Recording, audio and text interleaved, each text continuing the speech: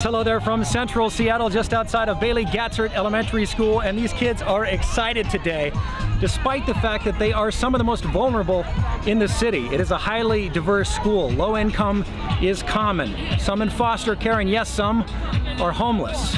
But a very special team has come together today to provide these kids with some kicks for free. Providing shoes to the entire school. And the Nordstrom, our partner, has an entire bus full of shoes right here. Like 7. So we're really excited to put a smile on their face. We've also brought Doppler with us. We've got Jordan Canada, one of our point guards. So really excited to be here today.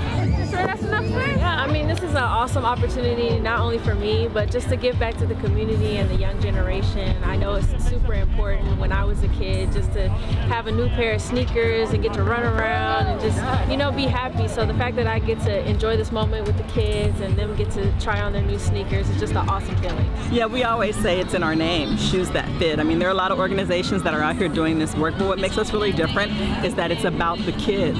It's not about the shoes at all. The shoes are a means to be able to express how much we love the children, how much we are investing in them, and how much we really want to have this basic need met so that they can learn, play, and thrive. New shoes, new attitude. So here at Bailey Gatzert Elementary, we promote the big three: home, school, and community. And seeing that we brought the mascot out, you know, from the Seattle Storm, listen, it is a beautiful day here at Bailey Gatzert, just building the confidence of our students, you know, back in the building, making sure that they feel safe, you know, and that social emotional piece, being happy again, and as you can see, bouncing around, and that happiness is there all over again. So that is what we're trying to bring back. You know, as a kid, you know, it's always about the little things. It's not, you know, doing something so big. It's just something as simple as giving shoes to kids that means everything to them and something that they will always remember.